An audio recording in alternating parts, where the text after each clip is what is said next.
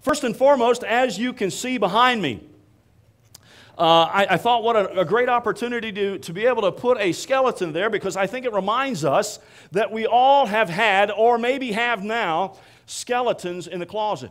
In fact, let me ask you this question this morning. If I were to ask you to come up or to raise your hand and say, hey, listen, would you please give me the skeletons in your closet? How many of you would be willing to do that? In fact, we've got just this little video that might just kind of tune you into this.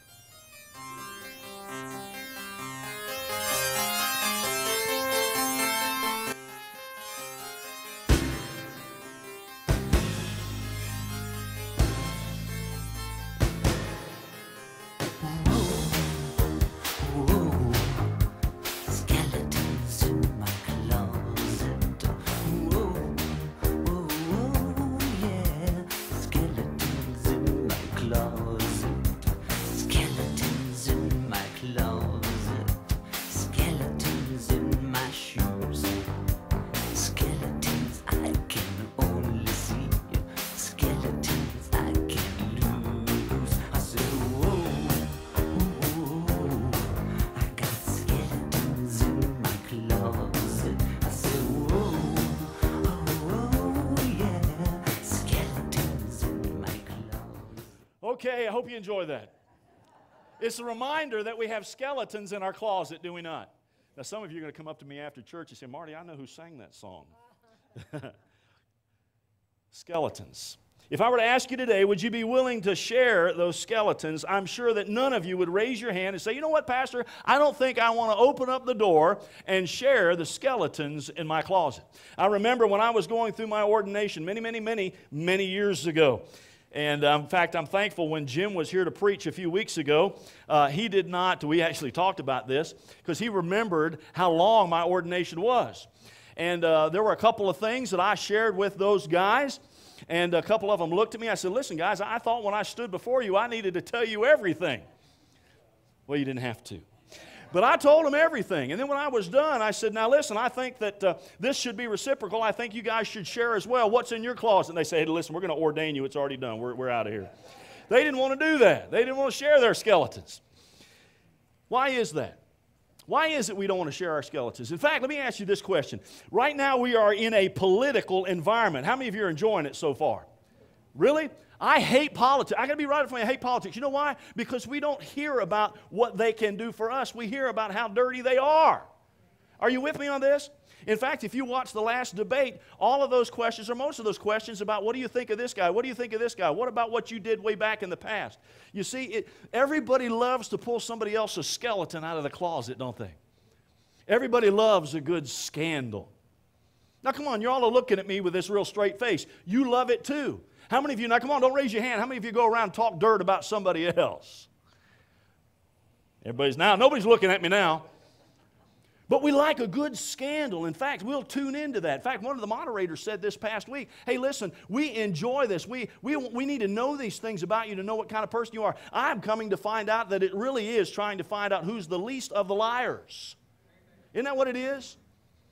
Who's the least of the liars? In fact, when we talk about skeletons, when we talk about dirt on someone else, when we have these conversations, when we get in that moment of gossip, what we're really trying to do is make ourselves look better than someone else. Are we not, church? Y'all ever done that? Y'all ever tried to make yourself look a little bit better than somebody else? In fact, I thought this morning, and I'm not going to ask you to personally give me your skeletons, but I want you to notice this morning, I do have the whiteboard up here. And what I thought I would ask you is simply this. Now, you say, well, Marty, if I yell this out, someone's going to think it is my skeleton. Absolutely not. In fact, we're going to all agree that if someone yells out a skeleton, that's not their personal skeleton. They're probably talking about you. All right. So, if you would, just now, one at a time, give me some skeletons that you might have or see in a closet. What's that? Greed. What's that? Pride. What else?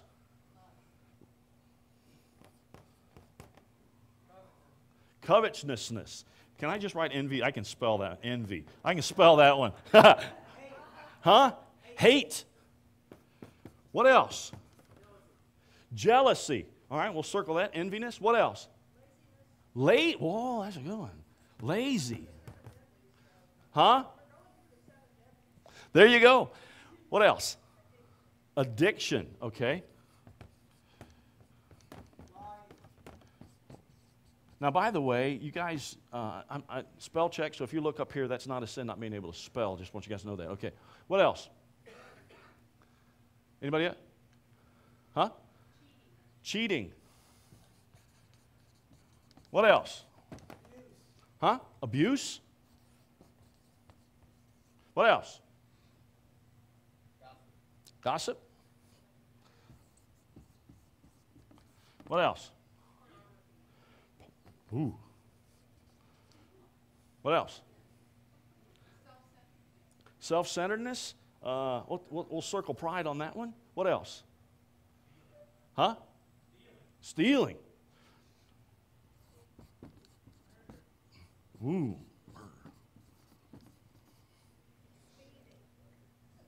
Hey.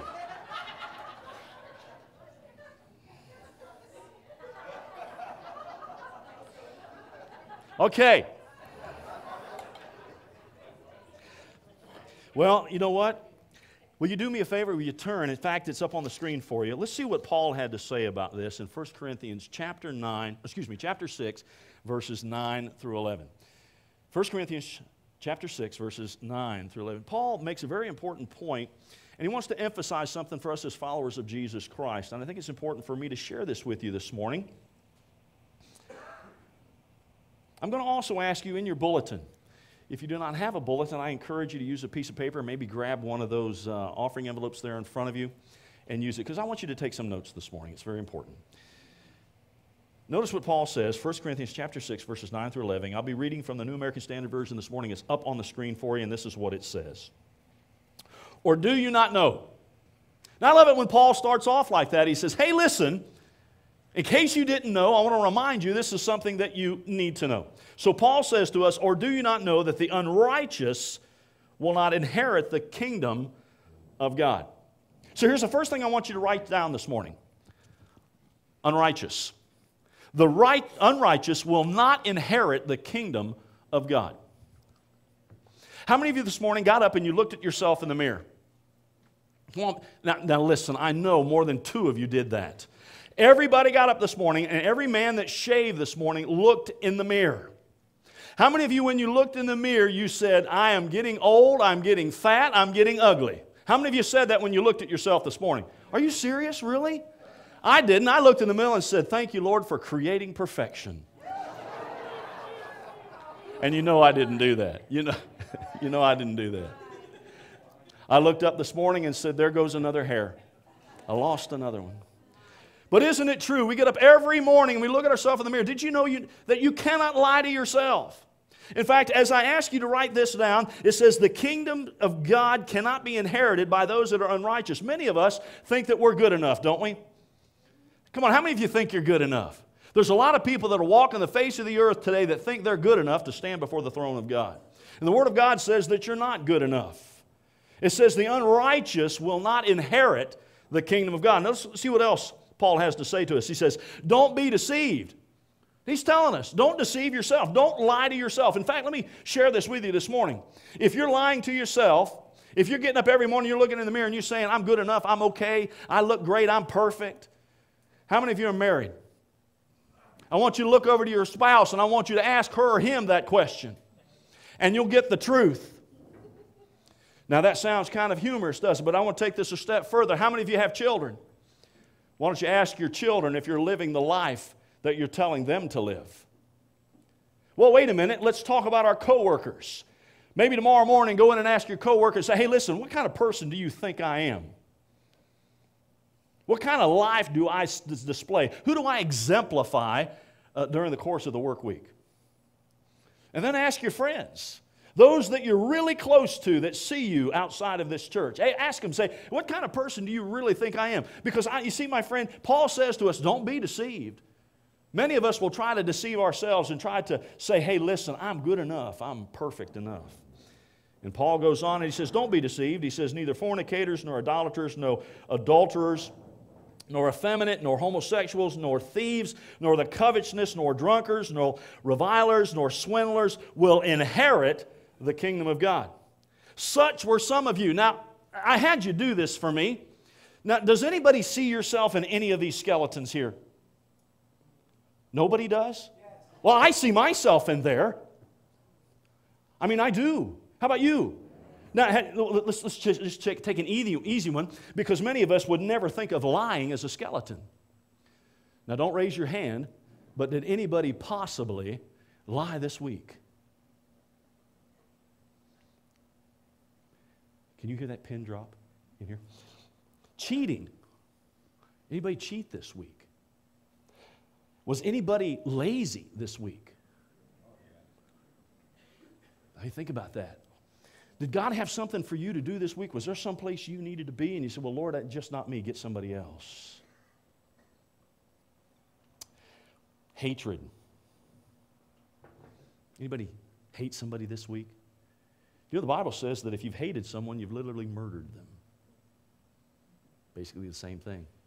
Well, let's look here. Pride. None of us are self-centered. None of us, right? You see where I'm going with this, church? Hey, listen, do you see some of yourself, some of those skeletons in your closet? Paul wants to remind us that we can find ourselves, if not carefully, being deceived. Now, let's go on and see what else Paul says here in verse number 11. He says, such were some of you, but you were what, church? Now, I want you to ask yourself this question. Don't be deceived. This is personal. This is for you. Don't ask anybody else. I want you to just, in fact, I want you to write down in your paper there, write the word washed. Next to it, put redeemed, because we're going to talk about that in just a moment. Ask yourself this. Have you been washed? Have you been redeemed by the blood of Jesus Christ? Only you know that. Only you know if you've actually done this or not. So ask yourself this question. You can write down yes or no. It's a very simple test. There's no maybe that comes with this one. Not sure doesn't count. So he says, so some of you were once there, but you're not there anymore because you've been washed, you've been cleansed, you've been redeemed. Notice what else he says. And you were sanctified. We're going to talk about these 3 points this morning. Sanctified. Ask yourself, are you sanctified? You know what that means? Set apart for Jesus Christ. Are you sanctified? And he says, but you were justified in the name of the Lord Jesus Christ in the Spirit of God. Justified. I simply define that word just as if I never did it. Just as if I never did it. Now I want you to follow along. There's several verses up on the screen. I want you to write these down. Go home, study these later. We're going to go back to the book of Ecclesiastes. It's in the Old Testament. Chapter 7, verse 20. I want you to notice what it says here. Indeed, there is not a righteous man on earth who continually does good and who never sins. So just in case you have deceived yourself to believe that you are perfect, just in case you've deceived yourself to think that you're good enough for God, I want you to understand that way back in the Old Testament, in the book of Ecclesiastes, notice what it says here. He says, none of us are righteous. Now, what did that verse say that Paul said? He said, the unrighteous will not inherit the kingdom of God. So if none of us are righteous, that means we're what, church? Very simple. We're unrighteous. What makes us righteous? What makes us washed and cleansed? What makes us sanctified? What makes us justified? Paul told us it is in the what? Blood of Jesus Christ. So first and foremost, we must understand. So if I'm sharing with someone out on the street, I want them to understand when they say, hey, listen, Marty, I want you to know I'm good enough. I go to church every Sunday. By the way, nowhere will you read in the Word of God that it says if you go to church every Sunday, you're cleansed, you're sanctified, or you're justified. Nowhere in the Scripture will you find that. Are you with me, church? So getting the skeletons out of your closet isn't about coming to church. It's about what? Having a relationship with Jesus Christ. It's being cleansed. It's been washed. So we must understand, don't deceive ourselves, there is none of us that are righteous. When I came into this earth, when I was born, and my mother looked down at me and she said, yes, perfection has arrived. And then I screamed for the first time, I was sinning. I didn't need anything. What I wanted was what? Did you know that when a baby is first born and it cries, you know what it's telling you? Come on, let's be honest. That baby is saying, I am self-centered and I want all of your attention. Amen, church, or oh me? That's right. We are born into sin. We are born into unrighteousness. So there is none righteous, no, not one. Notice in verse number 23 of Romans chapter 3 what Paul says. Paul says, for all have sinned. For all have sinned and fallen short of the glory of God. So if none of us are righteous, and Paul says in the New Testament, he says we're all sinners. Notice what he says also in Romans chapter 10, verse 13. Look here. It says, as it is written, there is none righteous, no, not one. As you look through the Bible, you will find out clearly where sin came from as it relates to man. What did Adam do? God told Adam what he should and shouldn't do, and Adam and Eve, they decided that they would partake from what God had commanded them not to partake from. And what was the first thing they did after they got the skeleton in their closet, the skeleton called sin? What did they do, church? They tried to hide it. Don't we try to do that? We try to hide our skeletons so no one can see them. We even try to hide them from God, don't we? Even throughout life, from the beginning of time, we understand that sin is in the world. From the moment we were born unrighteous. We were born into a sinful nature. Now I want to give you one more verse. It's found in Isaiah chapter 64, verse 6. It's up on the screen. This is what it says. I love this. It says we are all infected. You see, when I was born, I was infected with sin. Look what it says there. We are infected and impure with sin. When we display our righteous deeds, they are nothing but filthy rags. Like autumn leaves, we wither and fall, and our sins sweep us away like the wind. And I love the way the Word of God gives us illustrations. For me, it's easy to understand. Now, right now, we have the leaves that are falling. Do we not? Now, why are the leaves falling? Somebody said because it's getting cold. Well, why? What'd you say? They're dying or they're dead. So just like us, this is the illustration the Lord gives us. Hey, listen, He gave us life. And without the nutrients to sustain life, guess what's going to happen? We're going to wither and we're going to die. Now, He didn't just say we're going to wither and die, we're going to fall to the ground. What did He also say? He says it's going to blow away like the wind. Now, there are so many people that think they're somebody. This past week, when Susan and I returned from our vacation, we spent time with the kids before we left, and we spent time with them when we got back. And I took Susan's mother. She loves this mall in Fort Lauderdale called the Galleria Mall. How many of you have ever been to Fort Lauderdale? You know where I'm talking about, the Galleria Mall. It's a very exclusive, very high-class, really just a really cool place to go. And there's a little restaurant there called the Capitol Grill, and I took her and her mom to the restaurant. And while we were walking, I even took some pictures, and some of you may have seen this on my Facebook. It's not like being at the Mall of Georgia or one of the malls that you go to somewhere around here where they've got Kias and Hyundais and Fords and those kinds of vehicles in the mall. No, at the Galleria Mall, they put the Ghost. That's a Rolls Royce. And they have Bentleys in there. And I'm walking around, I'm looking at these things. The one that I looked at and took a picture of, $345,000 for the Rolls Royce Ghost. So I bought it. No, I didn't. How many, my house doesn't cost nowhere near that.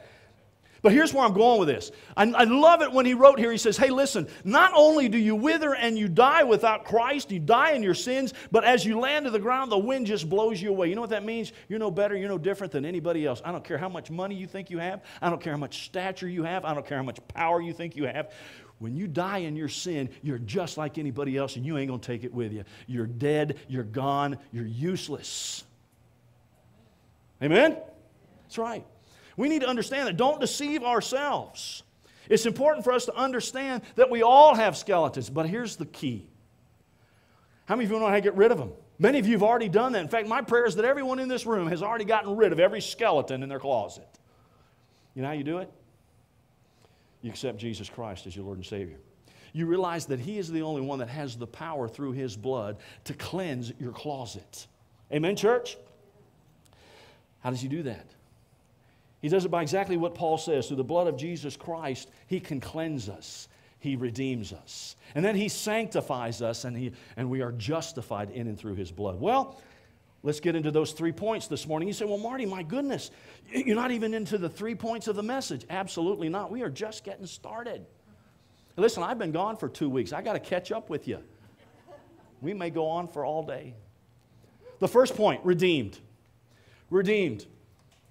Merriam-Webster describes the word redeemed, defines it as this: to free from captivity by payment or ransom, to release from blame or debt, to free from the consequences of sin. Now that's in Merriam-Webster's dictionary. Can you believe that they published that? It says to free from the consequences of sin. So let me ask you this simple question this morning. How many of you want to be free from the skeletons in your closet?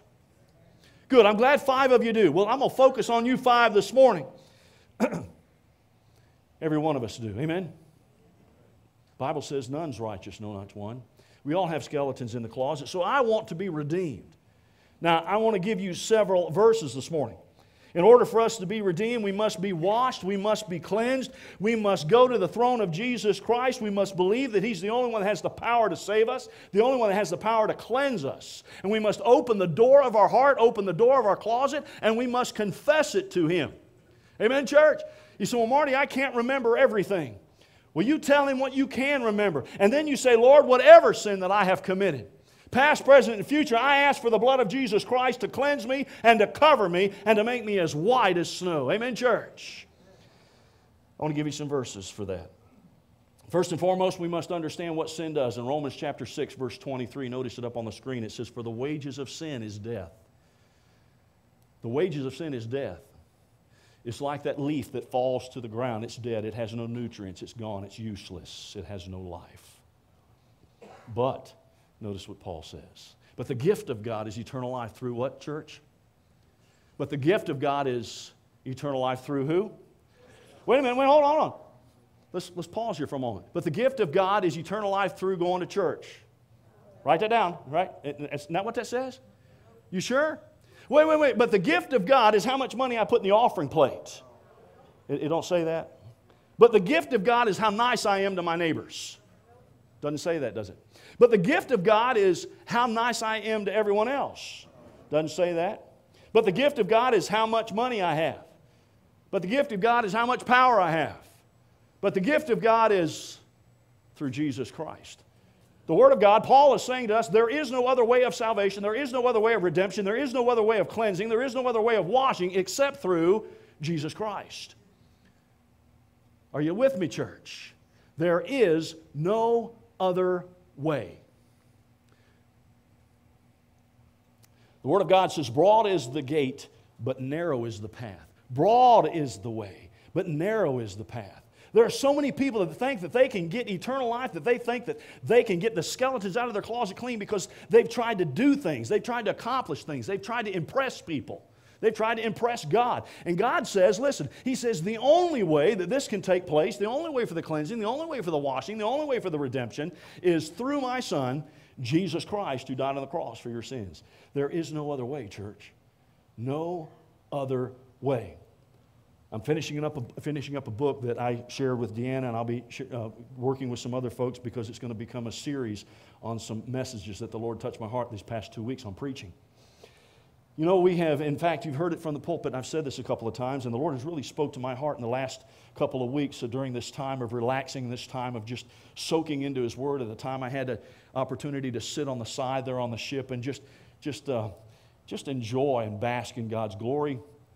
In the book that I was reading, one of the things that really touched my heart, especially during this time of politics, is how much we just come down on politicians. How much we say, oh, how sorry and how everything's so bad. And you know what really struck me? You know why we're in the condition we're in today? It's because of what hasn't been taking place right here in God's pulpits. It's because preachers have not stood in the pulpit and been preaching the Word of God. They have fallen to culture.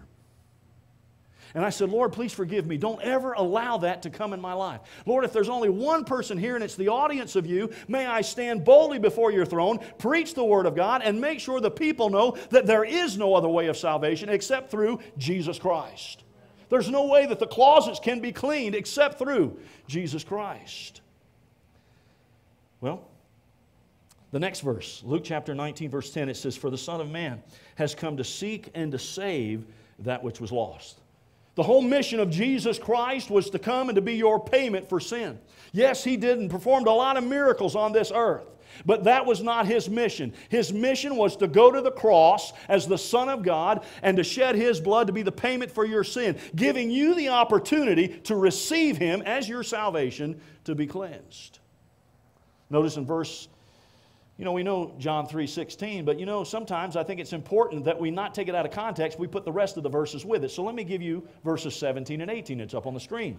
"For God so loved the world that He gave His only begotten Son, that whosoever believeth in Him should not perish, but have everlasting life." Now, how many of you know that verse by heart? Well, let's look at the next part of it. What does it say? What does it say? "For God did not send the Son into the world to judge the world, but that the world might be saved through" who? Through Him. So let me ask you a question, church. Is there any other way of salvation except through Jesus Christ? So you see, we say, "For God so loved the world, that He gave His only begotten Son, that whosoever believeth in Him should not perish but have everlasting life." But let's understand this. "For God sent not His Son into the world to judge the world, but that the world through Him might be saved." Notice this. "He who believes in Him is not" what? So let me ask you this question this morning. Again, this is a place for you to write down in your notes. Do you believe that Jesus Christ is the only way of your salvation? You see, the Word of God says that you have to believe that. It's not Jesus plus something else. So many people today want us to give them something else. "Pastor, I believe that. That's just one thing. That's cool. Jesus is the only way. But isn't there something else I need to do?" No. Jesus is the only way. I believe sometimes if I gave somebody a penny and said, "Listen, if you'll go out and roll this penny down the interstate and say, if you do this, you'll be saved," I bet I'd have people lined up to roll a penny down the interstate because they feel they have to do something. Let me tell you something. It's already been done. Jesus did it on the cross for you. That is what we believe.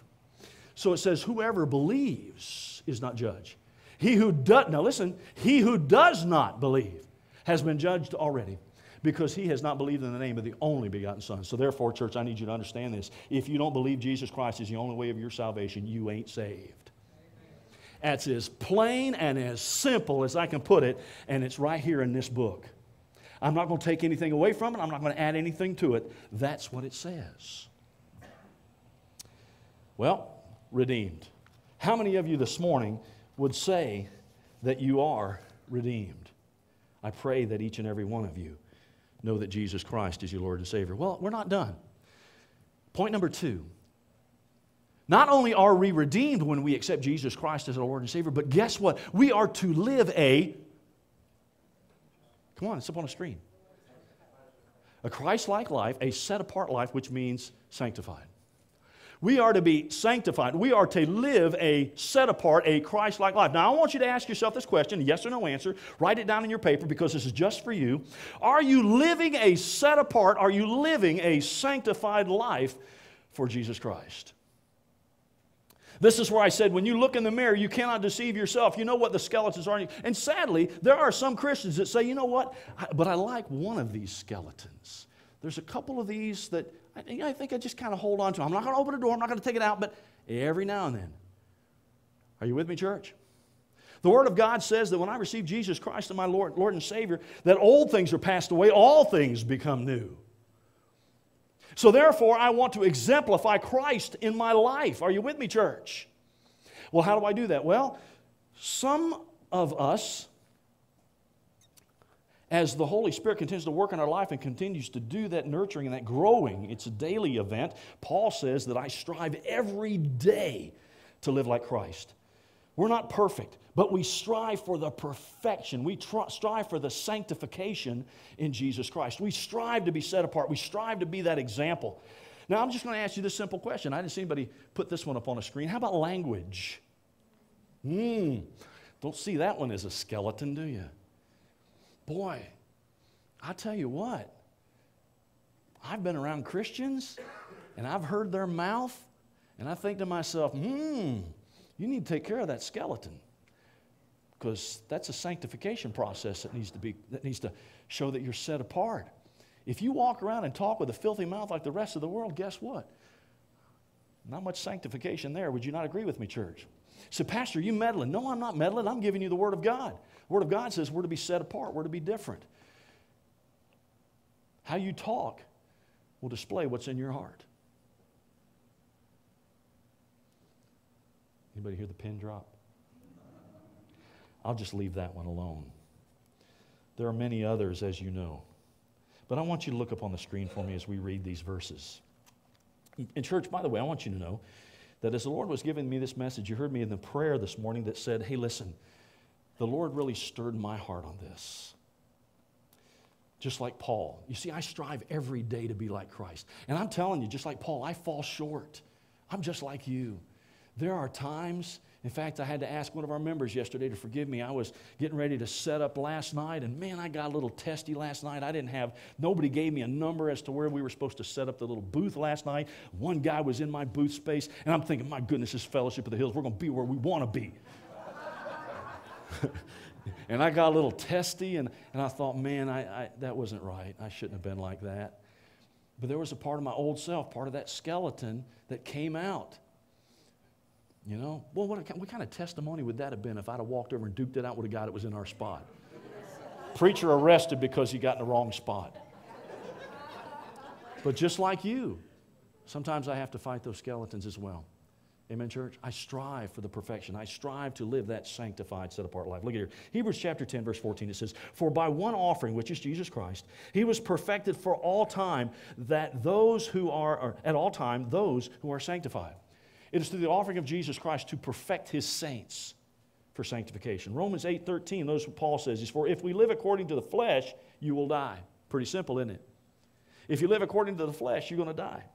But if by the Spirit you put to death the deeds of the body, you will live. I want to live by the Spirit. I want to put to death all of these skeletons. Romans 12, 1 and 2, one of my favorite verses that Paul, a reminder to me, and he says, therefore I urge you. He says, brethren, by the mercies of God, that you present your bodies a living sacrifice, holy and acceptable, which is your what, church? Reasonable service. God says, I'm not asking anything extraordinary from you. I'm just saying it's your reasonable service to live a sanctified life. And do not be conformed to this world, but be transformed by the renewing of your mind. Well, how do I renew my mind? Well, I renew my mind by what I read. I renew my mind by what I watch. I renew my mind by how I ingest things into my thoughts. My little grandson this week, and I was talking to Jared about it. I got to watch what I say on video here. My little grandson, I had on Enlighten. How many of you listen to Enlighten? It's Southern gospel music. And he was listening to it, and he says, Pappy, not heard country music like that before. Little 4-year-old. Now, he loves country music. Now, I got to be honest with you, there's some times I like some country music too. And I said, well, son, I'm going to introduce you to some different country music today. And we had a good time. And then I flipped it over to some praise and worship on the Message channel, and we listened to some of that. I had that little 4-year-old jamming in the back seat of the car. Now, why is that so important? Because so many of us ingest certain things into our mind. By what we listen to, by what we read, by what we watch. The Bible says that if we want to live a transformed, a different life set apart from the world, then we renew our mind and input into its box, this computer, what God wants us to have and what He wants us to learn and what He wants us to do by having a new mind in Jesus Christ. Amen? Why do you think I ask you so many times through the course of the week, if you are reading God's Word, are you getting in God's Word? Are you taking time? I will promise you, you listen, you heard it right here. I will promise you that if you get in God's Word, things in your life will change. I promise you that. And if it doesn't work, you come back and see me. But you won't. You get into God's Word and your life will change. Things will be different. Well, sanctified life. Well, that's not it. We're going to get to the last point. You're saying, wow, one more point. Yes. How many of you want to know that you're justified? Listen, I want to know that that closet has been cleaned out. How many of you ever do a closet cleaning? Yeah. It's amazing to me when we do a closet cleaning how much of my stuff gets thrown out of the closet. To make room for shoes. Amen. But you know what? Just like we do it at our home, we need to do a closet cleaning from time to time, do we not, church? Some of you right now need to do a closet cleaning. I'm thankful that I have been washed, that I have been cleansed. And it is a daily process. There are things that come in my life as I strive to live a Christ-like life, as I strive to be sanctified, that the Holy Spirit convicts me, and I go to that closet and say, through the conviction of the Holy Spirit, I need to cleanse this closet, Lord.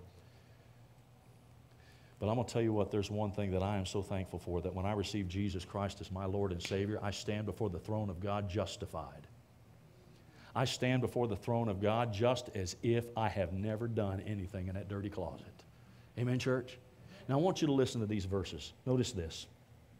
In Acts chapter 13, verse 39, it's on the screen, and it says, and by Him, that's Jesus Christ, everyone who believes is what, church? Is justified. Everyone who believes is justified from all things. Now, this is a very important verse, because I can't tell you, as I'm witnessing to folks, they say, well, Marty, if you only knew my past, if you only knew what I did, if I could only tell you the skeletons in my closet, Jesus could never forgive me of that. Well, I love that verse that says, look, what's it say? That I have been justified from what, church? A few things. One thing, two things, three things. It says, I have been justified from all things by which you could not be justified by the law. Amen, church? When Jesus forgave me, He forgave it all. Past, present, and future. And my Jesus isn't going to take His salvation back.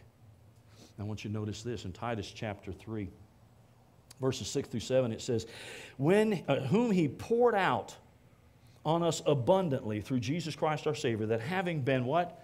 Justified by His grace, we should become heirs according to the hope of eternal life. I'm going to tell you what. I don't care what this world does to me, because I can strut around and I can say I'm an heir to the King of Kings and the Lord of Lords. I'm an heir to the throne of God. Well, one last verse, Galatians chapter 2, verse 16. It says, knowing that a man is not justified by his works. Remember, we talked about that. There's nothing that you can do to bring justification, nothing that you can do to bring cleansing. We're not justified by our works of the law, but by what? But by faith in Jesus Christ. Even we have believed in Jesus Christ, that we might be justified by our faith in Christ and not by our works of the law. For by the works of the law, no flesh can be justified. No flesh can be justified. So I want to ask you this question this morning. Have you been redeemed? Are you living a sanctified life? And are you sure that you've been justified? Are you sure that you've been justified? I want to sing a song for you this morning. It's a very difficult song. It's a song that I've only sung a couple of times. It's a very old song. Yes, it's a Southern gospel song. And it's a difficult song for me to sing. That's why I don't sing it a lot, because it's a reminder of who I am. There's a verse in the song. In case I don't make it through it, let me read it to you. Verse number 3 of the song, it says, now my sins were many. How many of you can relate to that? The verse in the song says, now my sins were many, and the price was too great. What's the price of your sin, church? Not by works, but by the blood of Jesus Christ. The price was great. My accusers had gathered.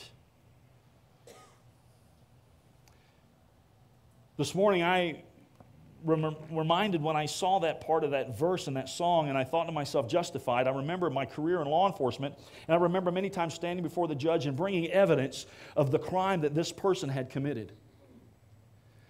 And if the evidence presented to the judge or presented to the jury had enough weight to it, guess what they would do? They would convict this person of the crimes for which they have committed. And after the conviction, they were what? Sentenced for the crime. Now, each and every one of us will one day stand before the throne of God.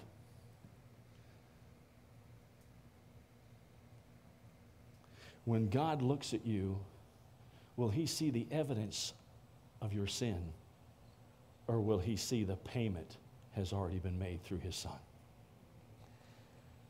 You see, as they gathered, this verse says, I cried out to Jesus, and He came in my stead. He came as my payment. He told my accusers, I paid all his debt.